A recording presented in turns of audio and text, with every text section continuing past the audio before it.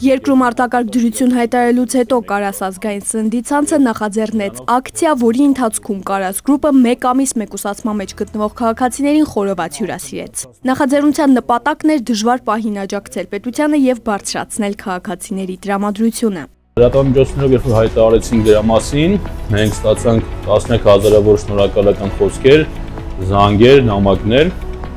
սակայն նաեւ եղան 1-2 գրառումներ, որ պետք չի հայտարարել բարեգործությունների մասին։ Մենք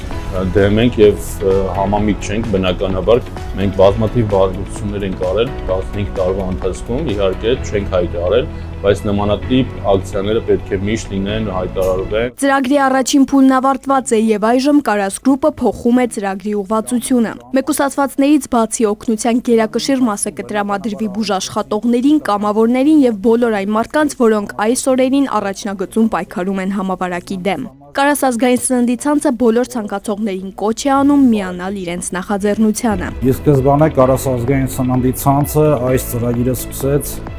օջախ ռեստորանային համալիրի եւ մեր լավ ընկեր Արմեն Հովհաննիսյանի հետ միասին։ Ուզում եմ հատուկ շնորհակալություն հայտնել մեր գործընկերներին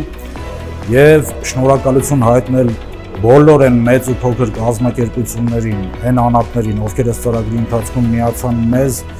ովքեր ինչով կարողացան։ Նախաձեռնության շրջանակում ամբողջ գործընթացը համակարգել են պետական պատկան մարմինները։ Ցանցի թիմակիցները հուսով են, որ մասնավոր սեկտոր եւ պետություն այս գործակցության արդյունքում հաջողվել է դրական էներգիա պարգևել մեկուսացված մարդկանց։ Նանե Մանուկյան, ժամը լրատվական։